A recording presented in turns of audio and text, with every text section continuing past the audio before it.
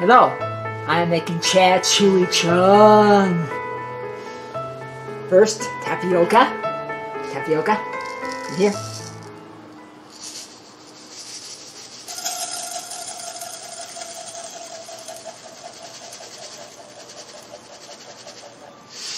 Okay.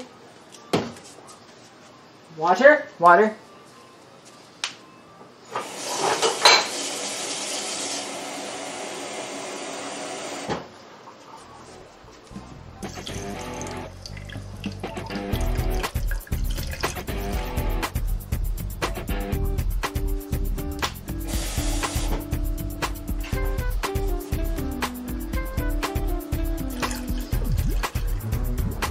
One cup of water. Turn on the stove.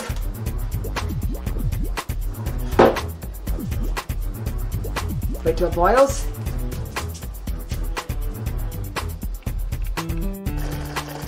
Whole bottle of coconut, can of coconut.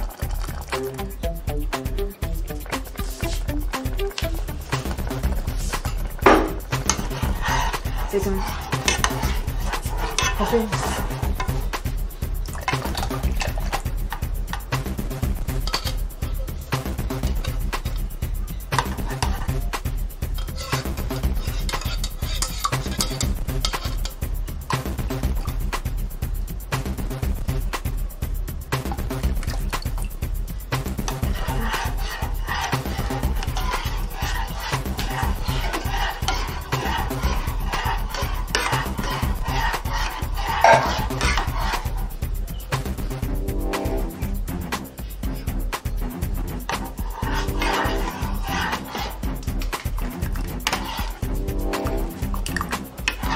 Now sugar.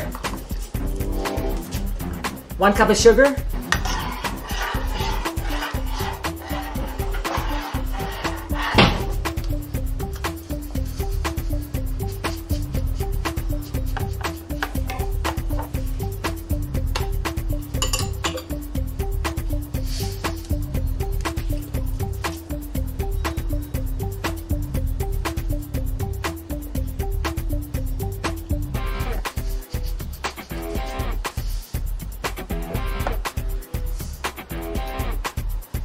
Stir. Stir.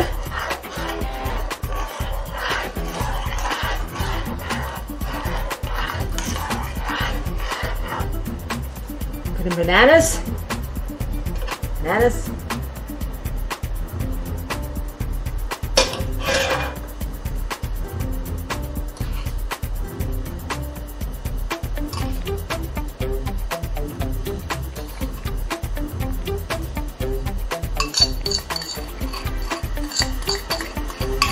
Bananas and sugar for 2 hours. Let it soak in. Okay. There.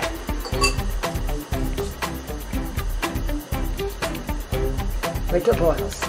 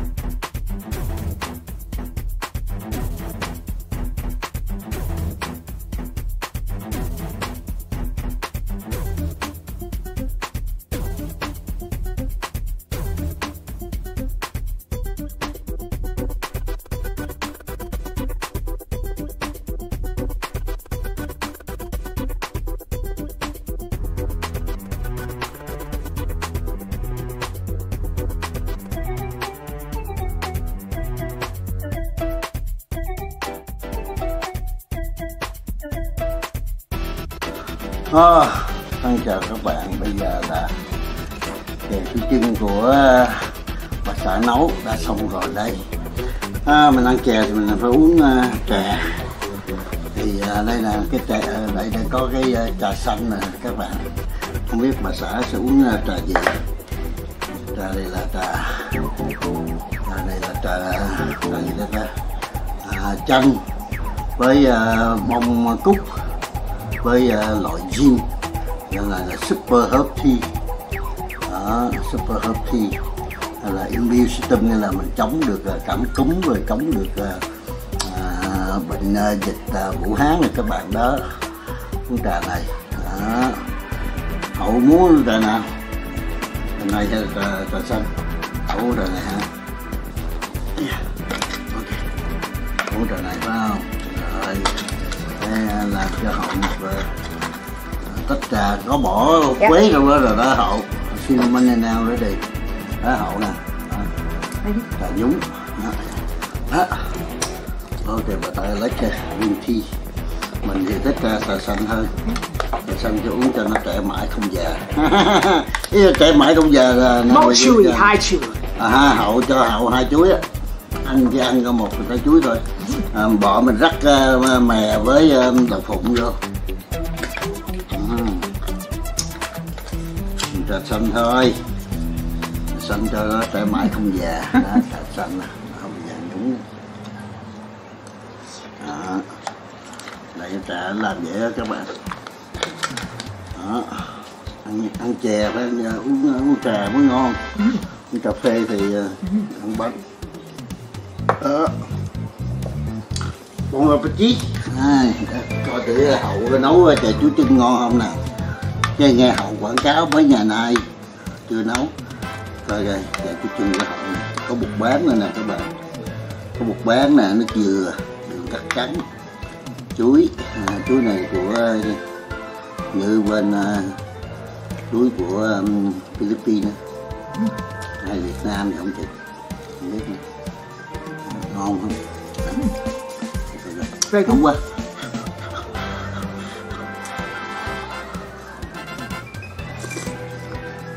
Các bạn bên hàng xóm mình cũng có cái đám sinh nhật cái làm xong con nít nó quỷ ngon nào bán đó. Ngon á. Ok, ăn miếng nào chuối rồi.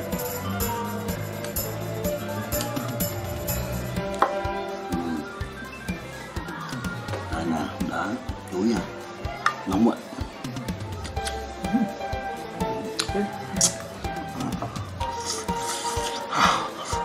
Ngon quá. Ngon quá. Ngon. Ngon. Chuối ngon. Chuối ngon nha mọi người, Hậu nấu ngon nha.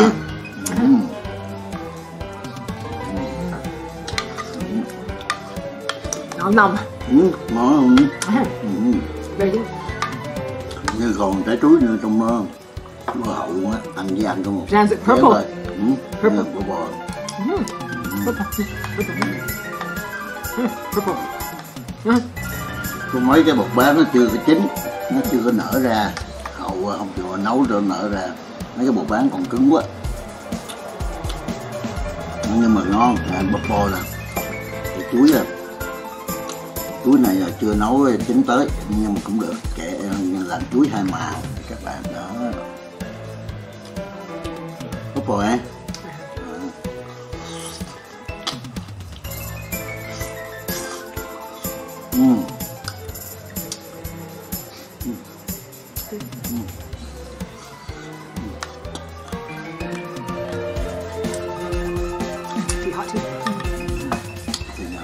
Cút sầm họ miệng rồi. Bỏ miếng mật ong vô Hậu. Tiếp vậy.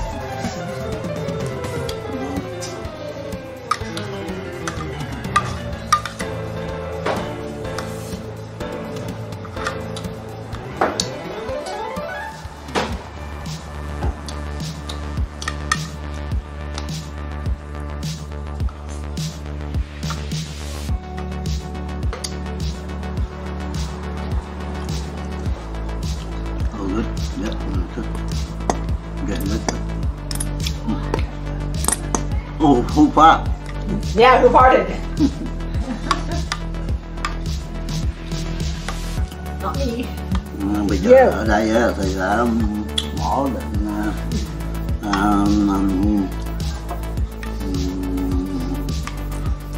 kiểm nghiệm rồi, nhưng mà mình không có đi đâu được hết. Tại cái mấy cái tỉnh khác mà nó vẫn còn, mình chỉ đi qua ra được cái tỉnh hàng xóm phía đông của mình thôi, như Ontario với Saskatchewan thôi. Quebec nó không cho đi, New Zealand cũng chưa cho đi, và BC là phía miền Tây á nó chưa có được cho đi, Mỹ cũng chưa cho đi mà. Qua Mỹ chán lắm, qua Mỹ bây giờ phải ở nhà 14 ngày đi có 1 tuần đi, ví dụ đi chơi rồi qua đó thăm em của mình với mấy ông chú của mình, bây giờ chỉ có nó bắt phải ở nhà 14 ngày qua đó để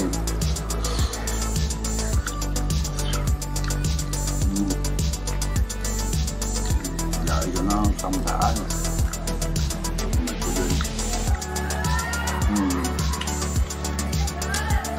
không đi xa mình đi dần đi trong tỉnh mình thôi, đi trong tỉnh mình là cũng đủ rồi. Trong tỉnh thì mình có đi ở bên nè, mấy cái hồ ở đây nhiều lắm, hồ là qua Tân, Red Cliff.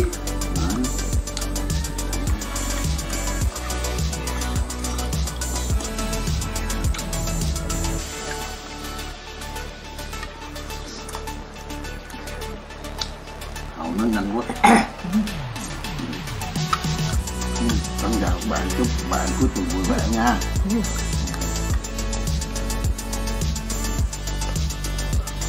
Mình nhớ hồi mà về Việt Nam lần đầu tiên á, Hậu với When I went to Vietnam, I ate chè. Different kinds of chè. But nice lot already, so the she still have a lot of it now. Right. And she wanted to go home, but you and Vinh, right. Ít nhưng mà I don't have nobody have to run home to get to you and your brother take the money more, don't have enough money to pay. Different kinds of chè. About 5 kinds of chè. Ate them all. Có 500 500 một chén các bạn. Đó, 500 một chén nhỏ nè. Mà nghĩa là hai chị em ngồi đó ăn đua với nhau, mà nghĩa là người này trồng cho một đống luôn. Small big stack. Tác lại đó rồi. Oh my god, lúc đó you and him compete each other, ít chè rồi. Yeah, I said eat everything you want. Different kinds too. Different kinds. Tác ở đó mà. Oh my god. 500 chén rồi hồi xưa mình về hai chị em ra ăn 9 giờ tối đi ăn chè ở dưới chợ Gò Vấp đó các bạn. Hai chị em ngồi đó ăn vậy là chén chè. Remember Nha Trang? Chui Chin. And we grill aside. Street shoes on. Cooking chui chin, I ate it. Like I had ate yesterday. A lot of stuff. Lots of stuff about you. Nội An tôi cold chè bắp. Chè bắp, chè chewy. Chè sabalan. Is it called? Sâm bò lượng. Right. Sâm bò lượng. What else? Chè the balls. Chè đậu ván. Chè đậu ván ha. Yellow small đó, Nội An á. Little balls, two white balls. Bán cái chè có 500, có 200, 500 ở Hội An á, ngồi đó ăn nghĩa là múc không kịp luôn mà. Đây rồi ăn xong rồi còn cho thêm mà bán hàng 50.000 nữa. Nó thôi để đó đi, cho thêm 50.000 nữa, bên nó sao nhiều quá. Nói để đó thì mai mốt mình tới ăn tiếp. lần sau tới ăn mình vẫn trả bình thường thôi. Rồi mình nói lúc trước hình như 50.000 chú đưa ở đây nè, bây giờ để lại trả đi. Không cái 50.000 để riêng. Mới ơi, khi nào không có tiền nó tiền cho ra ăn từ từ. We have a Hawaiian by the house.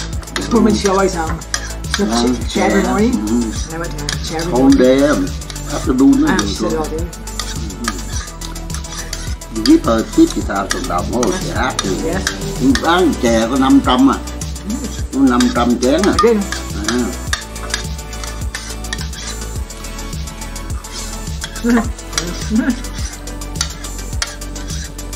Right, she remember you. Last time I go over Hội by myself. Good friend of mine. That's my She work. asked me. Rồi tôi ít chè là she asked about you. Yeah, your wife. I love her.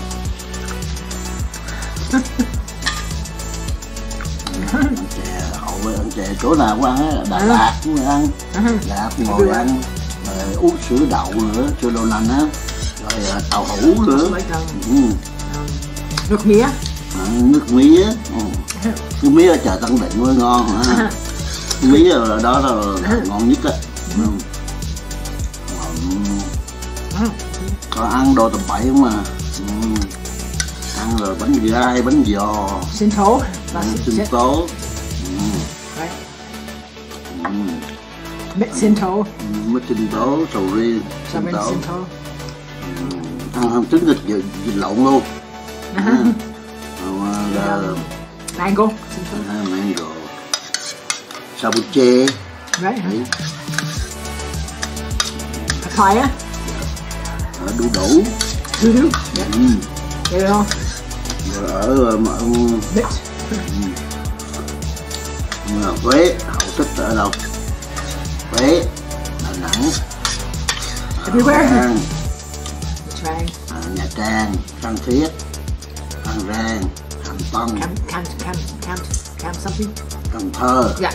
Cam. Vĩnh Long, Mỹ Tho, Everywhere. Bến Tre, I forgot Long An, Rạch Giá, Hà Tiên, Cà Mau. that place called, man.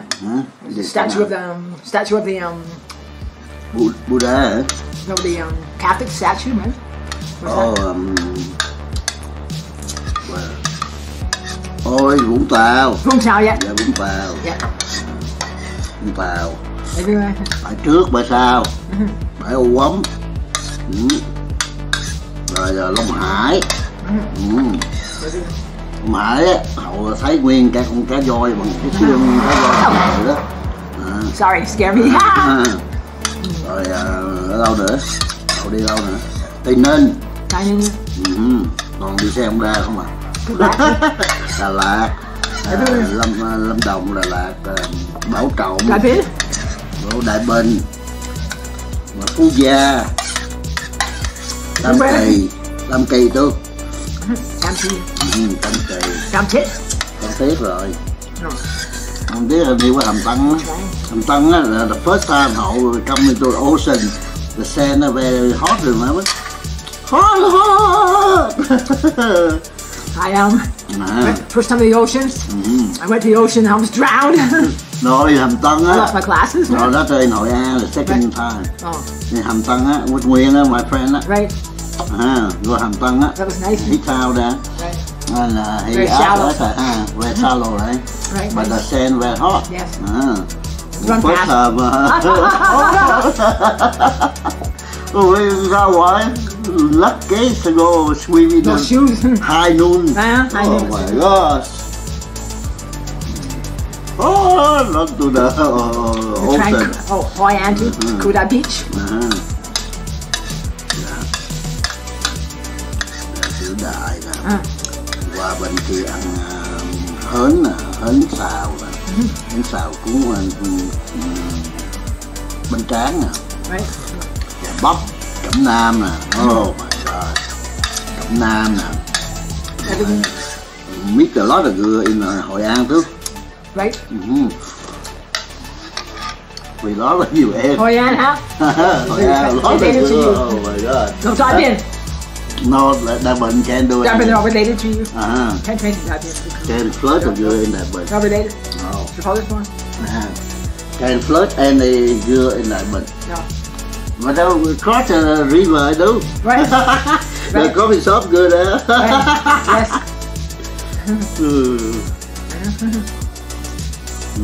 Ở Trung Phước á, bên Trung Phước á. Ok. Mà tại Đại Bình kìa.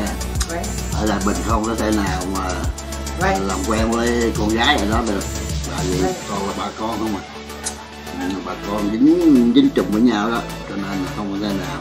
Ngoài qua sông đi ghe qua sông uống cà phê đó rồi tới từ dưa đấy tí coffee shop đó có cái cây muồng á rồi lên đèo le ăn gà về Đại Bình mà không Các bạn uống trà. Dạ ăn chè phải uống trà. Về Đại Bình đó mà không có lên đèo le ăn gà tắm suối Tiên đó là một điều, nghĩa là về Việt Nam chơi mà. Happy anniversary. Lấy này phát luôn lấy này. I know. Related. Nếu ai mà quê nội mà gì không chịu về quê nội mà không có lên đèo le để ăn gà nướng nè, gà nướng muối ớt cho nó, rồi gà luộc nè, là một điều thiếu sót. Rồi nghĩa là không có tắm ở suối Tiên đó nữa là cũng một điều thiếu sót luôn. Rồi suối Đá Bàn, suối Tiên, rồi suối ở ngay chỗ đèo le đi vô trong sâu á, nhớ không, có cái thác ở trong đó đẹp ha, tắm ở đâu luôn ha. Một điều thiếu sót nếu mà về quê nội ở Đại Bình phải đi rồi, đi cái suối nước nóng rồi mà mới cái hồ nước nóng á, hồ nước nóng bỏ trứng vô luộc rồi mà mất ở Đại Bình á, you go the hot spring đó rồi mới. Oh, yes, hot spring in Đại Bình. Cook eggs in there. Yeah, cook eggs in there. See? Very hot. I know, no, you can't pour down, but the water, hot water, remember? Nước nóng nó chảy xuống vô cái dòng suối á, nhớ không? Hậu nhớ cái dòng suối nhỏ đó không? Hậu tắm đó nhớ không? Ăn trứng xong rồi hậu tắm đó đã. Tắm sông nữa, tắm sông Đại Bình ở Thu Bồn á, tắm Thu Bồn. Đấy. You phụ nữ ai bị kẹo và then come home to swimming in the Thu Bồn River. Yeah. But then we showered in the rain, remember? The rain was so strong now. Showered in the rain. Thanks for the shower. Yeah, shower in the rain, swimming. Okay. That's why I dig the hole. I dig the well for them, take my father on the back now. And I know him. Hậu đó là cả tháng luôn không? Đó cả tháng luôn á. Hậu đó về đâu mấy lần hậu về Đại Bình mấy lần, 5 lần phải không? 5 hay 6? 5 lần hay 6 lần. How many times is that? 5 times or 6 times? 6. Oh, 6. I thought 5 times. Oh, 6 times? Right. Oh, yeah, we ride Honda from Saigon, go to the highway number 14, quốc lộ 14. Cái xỉa xuống dưới đó, mình đi, đi cái đường nó đẹp quá, cái đường không thác bự đẹp quá.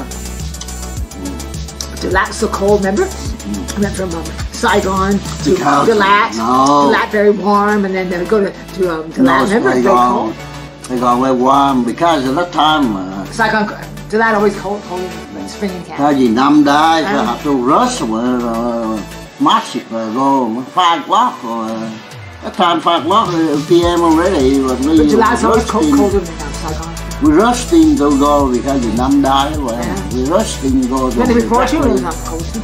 No, but that time we go, we have coat everything. The numb died, we rush go fast. You rushed going. Rushed in go. Là gì chết từ 2004. We knew that day and then we had to rush. 2004 bà dì ở trên Đà Lạt mất mà mình đang ở dưới Sài Gòn. Ngày Giáng sinh nữa. Như là đêm chạy xong ra lên liền 5 giờ chiều, chạy lên liền. Chạy lên đó tới đó là khoảng đâu 1 giờ sáng, ý không có 11 giờ với 11 giờ tối, vượt đèo Bảo Lộc lên luôn, tới Hồ lên tới Đà Lạt luôn, không có mặc đồ gì hết, không có lạnh nữa. Phải sau ngày hôm sau mới chạy ra mua đất Giáng sinh đó trường khô, lạnh. Cái Giáng sinh của 2004 ở Đà Lạt quá lạnh, chạy xe bút cái tay luôn. Phải ngày hôm sau mới ra ngoài chợ mua áo lạnh, áo khổ. Mà cái gì năm mất năm chết mình đâu có đi đâu đâu, không ở đó cả tuần luôn, không có đi chỗ này chỗ nọ, không có đâu. I took a ride on the elephant. No, that's before. I know, just talking about the elephant. After. After it. Oh, no, before. Before. Went to that just 4 or 5 times, didn't it? Oh, more than that. Yeah. Was that a lot? You go Honda with. Oh yes. Honda. Đi lên quốc lộ 20. Pass, nice. Nó đó Hải Văn Phát đi Huế đó, rồi đi vô Huế rồi. Huế là Hải Văn Phát, và ngoạn mục á. Vô là Bảo Lộc. Vô là Sài Gòn đi ra đường quốc lộ 20 lên. Rồi khi mình về á lại là cái Friend Fast, Friend Fast. Remember in Way, the temperature was plus 40. 42. 42. Hot like hell. We'll never see 42 before No, my life. neither. Never seen 42 before my life. Very hot. Rồi đi Huế, có ngầm đi Huế. Là trời nó nóng, là nóng 42 độ. Trời, quá trời mệt. Ăn cái chui vô quán cà phê ngồi cả ngày luôn. Rồi chiều tối mát quá về. Rồi nó là ở nhà Tú Ly phải không? Nhà Tú Ly trong nọ. Tú Ly là tí lu. Trong biết vừa là room with the air conditioning.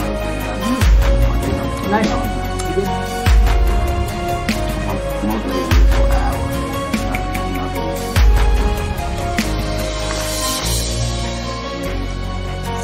Vacation. Travel. Why need to stay home? So one of my sister said, why you go out so much for? Mostly people they go home and stay home. They're different, I'm different. Okay. Okay. Cảm ơn các bạn. Bye bye. See you.